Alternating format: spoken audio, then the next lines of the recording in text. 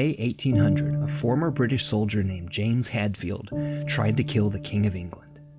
Hadfield fired a horse pistol on King George III as he entered the Theatre Royal in London. He missed, but Hadfield didn't care. The delusional assassin was convinced that his own execution for the crime would bring about the second coming of Jesus Christ. It didn't, but it did bring about a revolution in the criminal law. An enterprising lawyer saved Hadfield from the hangman's noose, and the man who had tried to shoot the king was found not guilty of treason, by way of insanity. That case is the granddaddy of all modern-day insanity defenses, including a present-day massacre that led to the longest prison sentence in U.S. history. This is Aurora, go ahead. 315 and 314 for a shooting at Century Theaters, 14300 East Alameda Avenue. They're saying somebody's shooting in the auditorium. Copy, all available units respond to the theater. Somebody is still shooting inside theater number 9 per an employee. Yeah, all of our RPs are saying theater 9 where Batman was playing. We got another person outside shot in the leg, a female. I got people running out of the theater that are shot in room 9. 16, I got 7 down in theater 9. 7 down. Do I have permission to start taking some of these victims via car? I got a whole bunch of people shot out here, no rescue.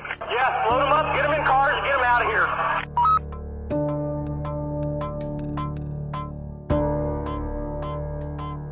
It was one of the worst mass shootings in American history. 12 people killed and 58 injured, 70 victims in all. So many, the police turned the back seats of their cruisers into makeshift ambulances. But this mass shooting, perpetrated in a movie theater in Aurora, Colorado, was different. James Holmes, the killer, survived.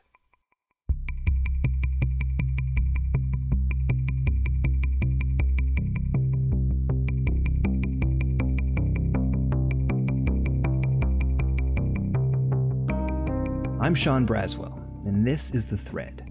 Each season we unravel the stories behind some of the most important lives and events in history, to discover, essentially, how one thing leads to another. This season we revisit some of the most high-profile criminal cases in history through the lens of the controversial legal defense that binds them together. Not guilty by way of insanity. We will see how this remarkable thread of insanity cases grows out of the trial of James Hadfield in 1800, and continues to impact the law today. We begin, though, with that mass murder in Aurora, Colorado. Some of the details you're about to hear are horrific, but they were key to helping the jury in the case determine if the defendant was out of his mind at the time of the shooting. 5 minutes after midnight on July 20th, 2012, 24-year-old James Egan Holmes strolled through the front doors of the Century 16 movie theater in Aurora, Colorado. He stopped to hold the door open for 2 fellow theatergoers who entered after him.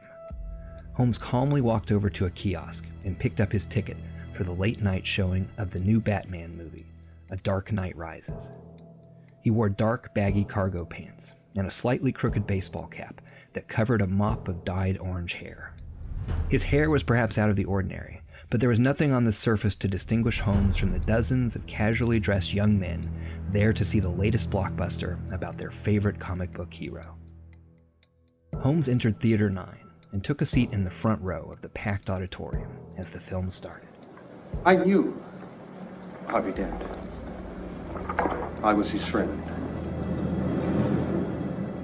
And it will be a very long time before someone inspires us the way he did. Minutes later, Holmes pretended to take a phone call. He left through the theater's emergency exit, careful to prop open the door behind him. When he returned from his parked car to the theater, it was 38 minutes past midnight. This time, he wore dark body armor and a gas mask, and carried a shotgun, a high-capacity assault rifle, and a handgun. This is Dr. William Reed, a court-appointed psychiatric expert in the Holmes case. He walked into the theater from the screenside exit, threw the tear gas grenade across the theater, and he began shooting, primarily first with the shotgun. There was a moment where my daughter tripped and I just pulled her up and I was just dragging her and I was just thinking we just gotta get out. I just gotta get out the doors, and even if I just fall dead, just get my kids out of here. It was just so horrible. Holmes walked slowly up and down the theater aisles. He fired at random people with his shotgun until it was empty. Then he dropped it and began to fire with the assault rifle.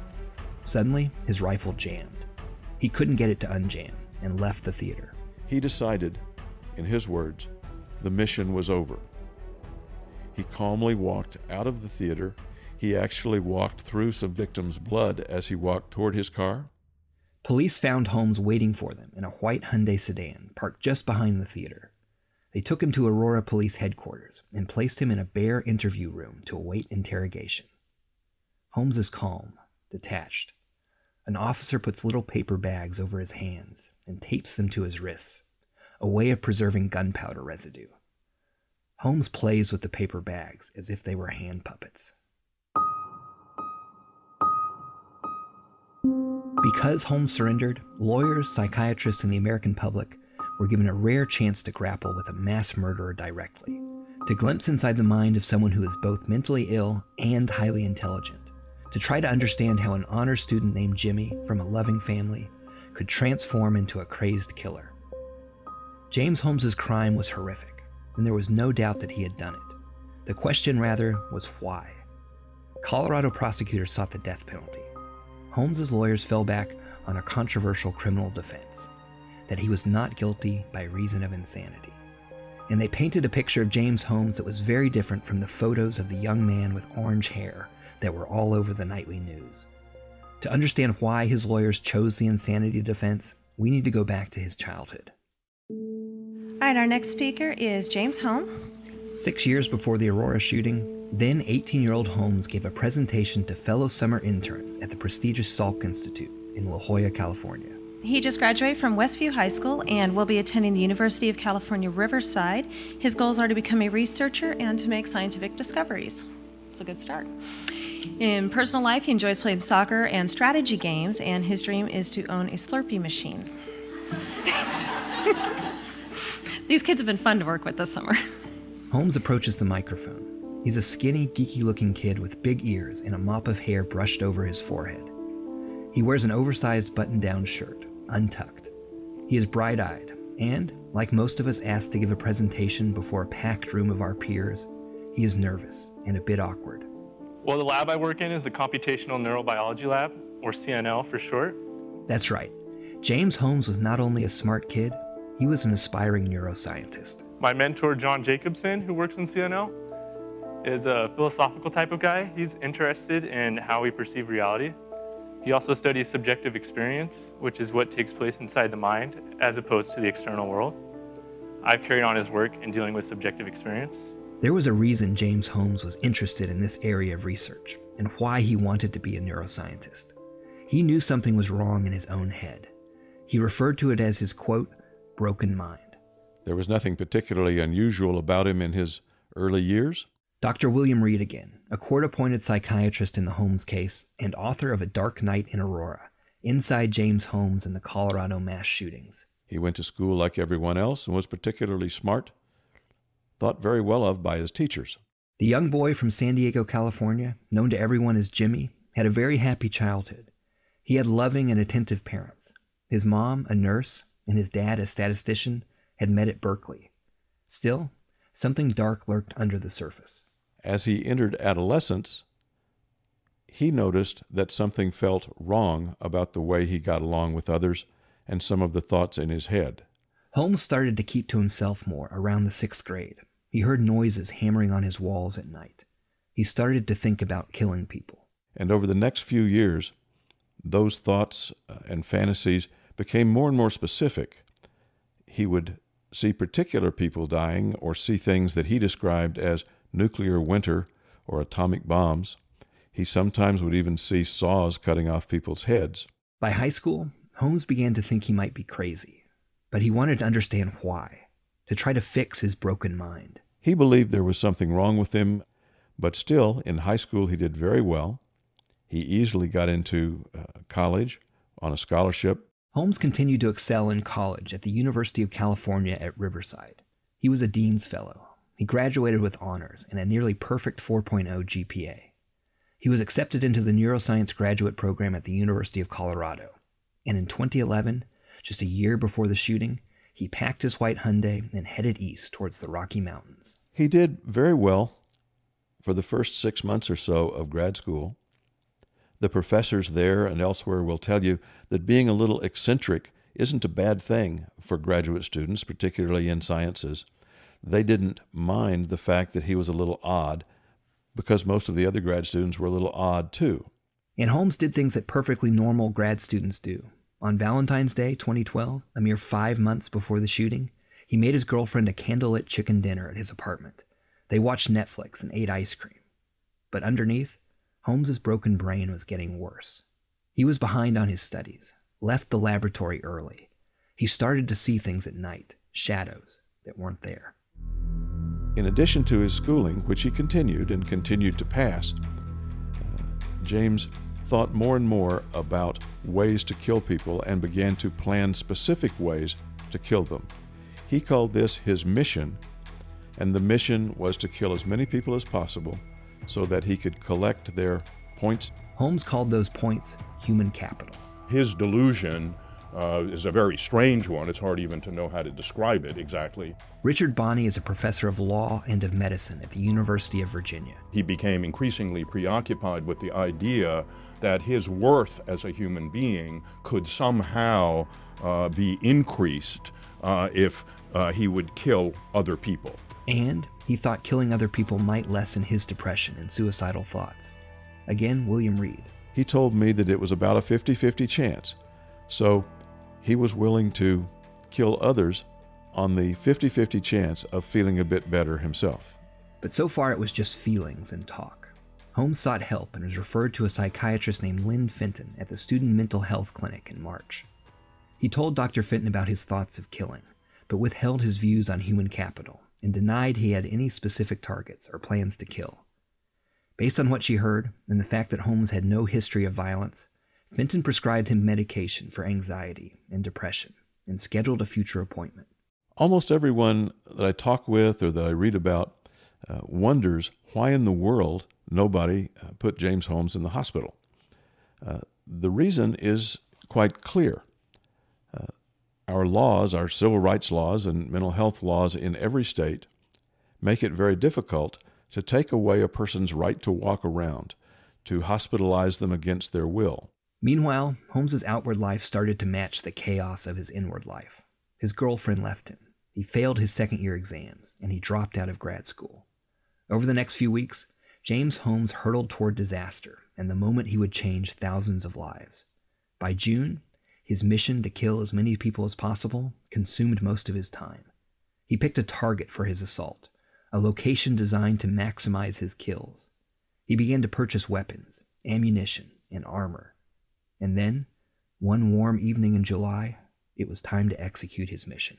And finally, he brought together all of his body armor and ballistic clothing, his weapons, which included an M&P 15 rifle, which is much like an AR-15 semi-automatic rifle, a shotgun, 2 Glock handguns, and a great deal of ammunition. And then he got in his car and drove without incident over to the theater. Up next, the trial of James Holmes. The Aurora gunman was clearly disturbed, but would it be enough for him to be deemed legally insane?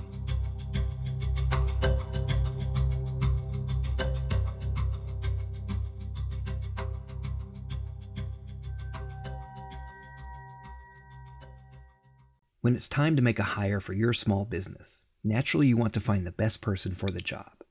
Odds are that person is on LinkedIn. Here at OZY, where we weave each season of the thread, we depend on LinkedIn Jobs to help us find the right person for our hiring needs, to put top talent at our fingertips. LinkedIn Jobs makes it easy to get matched with quality candidates who make the most sense for your position. It goes beyond the resume, using knowledge of both hard skills and soft skills to match you with the people who fit your business the best. Your LinkedIn Jobs matches are based not just on skills and background, but also on interests, activities, and passions. Matching lets you quickly get a group of the most relevant, qualified candidates.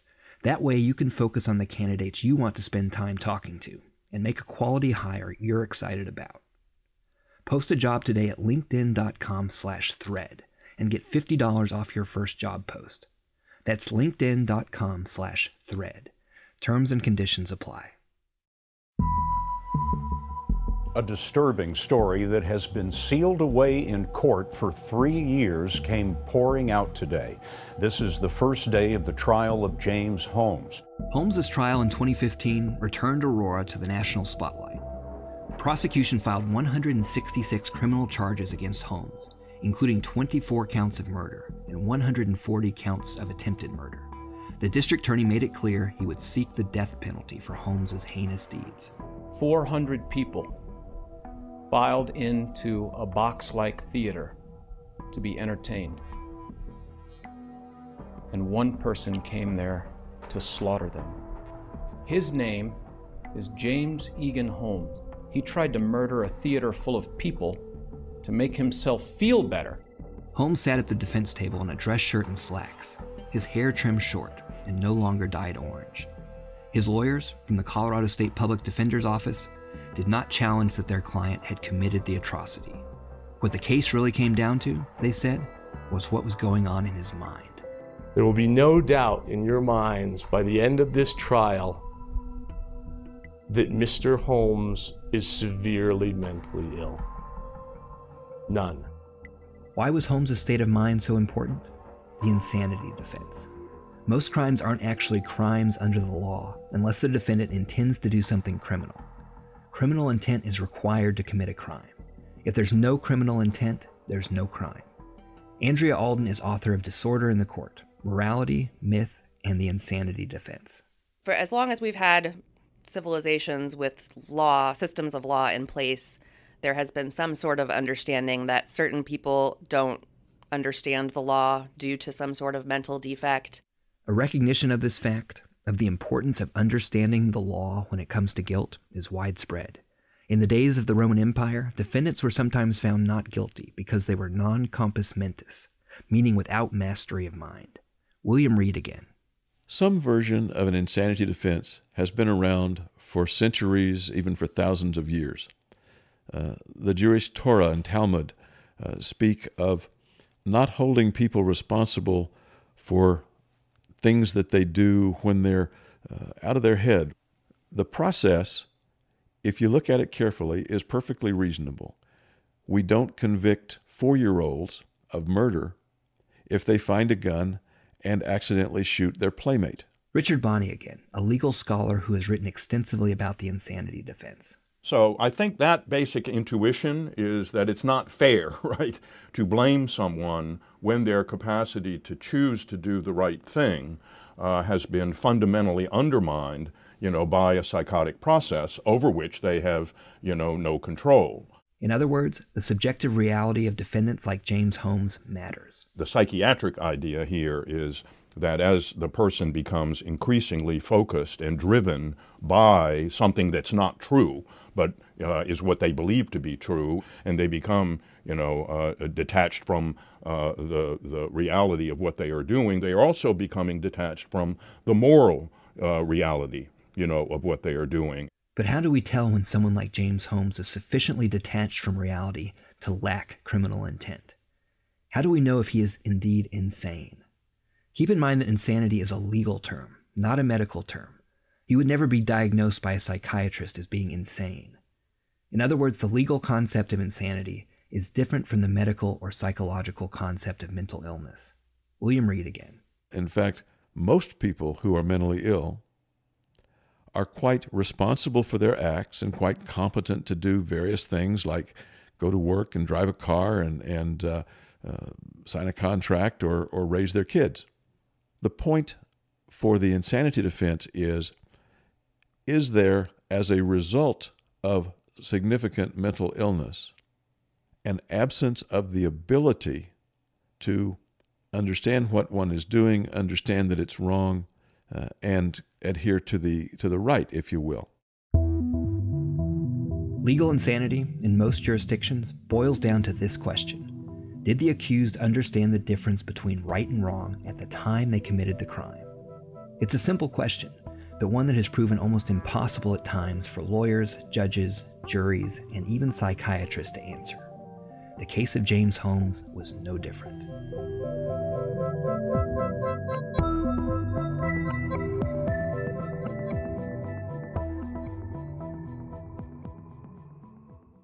Could listening make you a better parent, a better leader, even a better person? Could listening inspire you to start something new? There's never been a better time to start listening on Audible. Audible has the largest selection of audiobooks on the planet.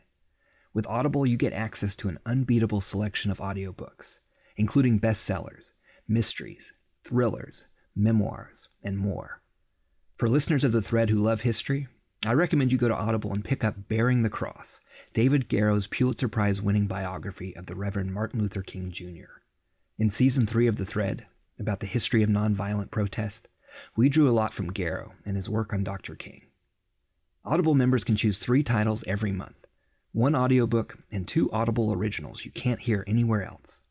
Listen on any device, anytime, anywhere, at home, at the gym, on your commute, or just on the go. Audible, the most inspiring minds, the most compelling stories, the best place to listen. Get started with a 30-day trial when you go to audible.com/thread or text thread to 500-500. That's audible.com/thread or text thread to 500-500 and listen for a change. The mystery of any insanity defense trial is what was happening in the defendant's mind at the time that he committed the crime for which he's being tried. This is Lincoln Kaplan, a senior research scholar at Yale Law School and an expert on the insanity defense. And you can't get inside someone's head in the way you could if we were machines and we had tape recorders for brains. The trial of James Holmes provides a recent and powerful example of the challenges of climbing inside a defendant's brain and some of the evidence that can be used to decide whether they knew the difference between right and wrong. The prosecution set out to show that Holmes knew exactly what he was doing. First, his lengthy preparations for the slaughter did not seem to be the actions of a man who was out of his mind. Holmes stockpiled firearms and thousands of rounds of ammunition at his apartment for weeks. He practiced shooting at firing ranges. He read up about explosives. Holmes also took disturbing selfies of himself. In one taken just days before the shooting, Holmes, with his hair dyed bright orange red, wears black contact lenses and grins diabolically into the camera like a comic book villain. The prosecution also pointed out another key piece of evidence. The public got a first look today at a key piece of evidence in James Holmes' murder trial. A notebook the defense hopes will help prove he was legally insane when he opened fire in a Colorado movie theater. Holmes mailed the spiral-bound notebook to his psychiatrist, Dr. Fenton, just hours before the shooting. It contained about 30 pages of often disjointed writings and illustrations. William read again. Some of the things he wrote look crazy. Some of the things he wrote look like plans for the shooting. Some of the things he wrote look like philosophy and thoughts about life, including his own life. Holmes spelled out his theories of human capital using logic, math, and stick figure drawings. He called it Insights into the Mind of Madness. He tried to diagnose his own mental illness and admitted he was powerless to fix it. He wrote, "So anyways, that is my mind. It is broken. Neuroscience seemed like the way to go, but it didn't pan out. In order to rehabilitate the broken mind, my soul must be eviscerated." One of the things that was in the notebook that was very interesting was evidence that he considered a number of different ways to kill a lot of people, a number of different venues, including but not limited to movie theaters, evidence that he cased the cinema in Aurora carefully to find out which of the auditoriums would be the best one in which to commit the killings. The prosecution emphasized how Holmes used the notebook to plan his attack. Defense lawyers, on the other hand, argued it was proof of just how extensive Holmes's delusions were. So looking at the notebook gives us a little bit of a window into how he was thinking or believing at a certain time, but it really doesn't describe Holmes in any accurate or consistent way. One cannot look, in my opinion, at that notebook and say, oh, here's a person with a severe mental illness such as schizophrenia. The evidence was inconclusive on the subject of Holmes's state of mind, and like so many insanity defense cases, it came down to the insights of expert psychiatric witnesses. Andrea Alden. In order for you to use your mental illness as a mitigating factor in a criminal defense, You're obviously having to talk about your mental illness in a legal setting. And then you're also going to need medical experts or psychiatrists or psychologists to come in and testify on your behalf. There were 4 such experts in the Holmes case. Each agreed that Holmes was delusional and that his behavior was traceable to his mental illness. Richard Bonney. So in that particular case, as is often the case, you have basic agreement about the seriousness of the mental illness and about the psychotic process that's going on. But what there may be some disagreement about is what the degree of detachment, from reality was. The first 3 experts, one for the prosecution, one for the defense, and one court-appointed, deadlocked about Holmes's psychosis. So the judge appointed a 4th highly regarded expert to help, Dr. William Reed, who you've been hearing from this episode. I went to Colorado and interviewed Holmes at the Colorado Mental Health Institute at Pueblo 6 times, and a couple of weeks later interviewed him 3 times at the jail in Aurora. So I spent almost 24 hours with Holmes over time, all videoed, so that there's no question of what I said, what he said, what he looked like. The video of those interviews was played for the jury on a television screen in the Arapahoe County courtroom.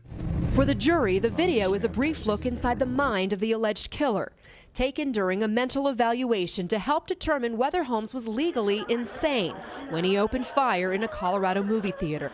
Holmes appears calm in the video. He speaks in a monotone voice, but he seems to understand the questions being asked by Dr. Reed. How did it feel to be really doing it? Then it was an autopilot. Exhilaration or? No, none of that. Caution or? No. Were you aware of what was around you or? Yeah, I could see people trying to leave and sitting down and under their seat. William Reed again. My diagnostic impression was that he had something we in the profession call schizotypal personality. That's a serious mental illness, but not one in which people are routinely psychotic, that is, lose contact with reality. And I did not believe that he had lost contact with reality at the time of the shootings. Reed believed Holmes was mentally ill, but he did not think his illness prevented him from having criminal intent, from knowing the difference between right and wrong. Holmes planned everything that he did. He planned it very carefully. He practiced it. He planned a diversion. He planned ways to get away, although he didn't try to get away. He told me and he told other people that he was aware that his victims would not have wanted to die, would not have wanted to be shot. Holmes knew the killings were illegal and wrong. He knew law enforcement would try to stop him if they discovered his plans. Holmes carried out his mission deliberately and with knowledge of the consequences. We believed that in spite of his serious mental illness, that illness did not remove his legal sanity for purposes of being tried for a crime. The Colorado jury agreed. After deliberating for just 12 hours, they found Holmes guilty of 160 counts of murder and attempted murder. He was sentenced to more than 3,000 years in prison, the longest sentence in American history. A single holdout juror was all that kept Holmes from getting the death penalty. The judge's final words as he closed the trial were, "Sheriff, get the defendant out of my courtroom, please." Cheers erupted as Holmes was led off to jail. The sentencing of James Holmes brought some closure to the victims of the Aurora shooting and their families, and he deserved to be held accountable for his crimes. Still, says William Reed, he would not have committed them if he did not suffer from a broken mind, if he were not mentally ill. How in the world can someone who kills 12 people and injures another 58 and leaves a terrible tragedy in a theater at midnight, how in the world can that person be viewed as sane in any reasonable sense? Part of that determination comes down to appearances and the impression made upon a jury. Holmes had bright orange hair and wild eyes in his initial public appearances. He looked like a madman. But he looked like a very different person 3 years later when he sat in the courtroom in a nice shirt and glasses. Andrea Alden.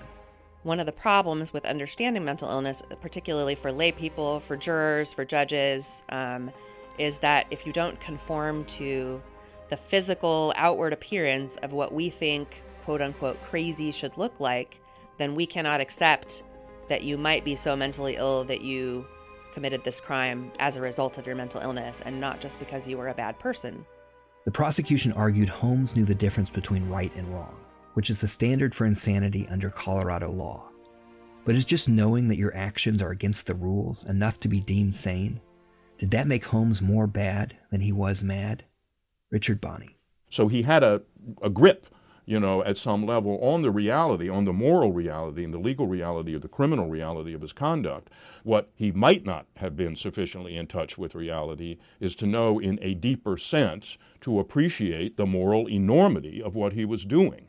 And somehow, the more delusional he got, the more, the moral interests and the human interest and the human connection of the people who would be his victims, the less that meant to him.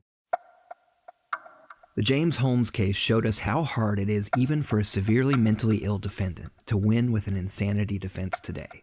But to better understand why that is the case and how the insanity defense has evolved through time, we need to travel back through time to the first major case to address legal insanity, back all the way to another James, James Hadfield, that British soldier who tried to kill the king back in 1800. Our journey back to James Hadfield will take us through some of the most compelling and horrifying criminal cases in history, cases that push the bounds of public opinion, scientific understanding, and the law. Up next, episode 2 of this season's thread on the insanity defense, we'll consider a case from the early 1990s. One of the reasons that defendants like James Holmes have a tough time proving legal insanity today was the public outcry that followed earlier high-profile cases. Cases in which defendants who had committed shocking crimes were found not guilty by reason of insanity. One of those defendants was Lorena Bobbitt.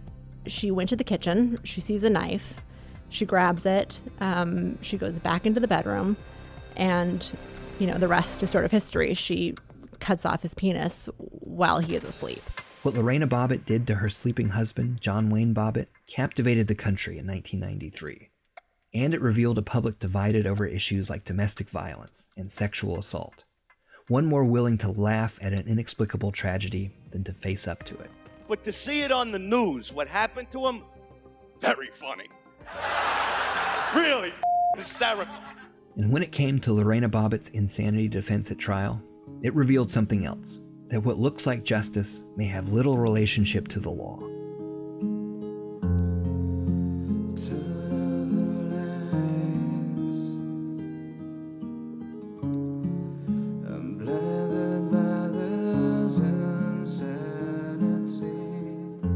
The Thread is produced by Robert Kulos, Sophia Perpetua, and me, Sean Braswell. Chris Hoff engineered our show. This episode features Oten Vargas with a song called Back to Insanity. To learn more about The Thread, visit OZY.com/thethread, all one word. And make sure to subscribe to The Thread on Apple Podcasts, follow us on iHeartRadio, or listen wherever you get your podcasts. Check us out at OZY.com or on Twitter and Facebook. If you love surprising, engaging stories from history, look no further than the flashback section of OZY.com. That's OZY.com.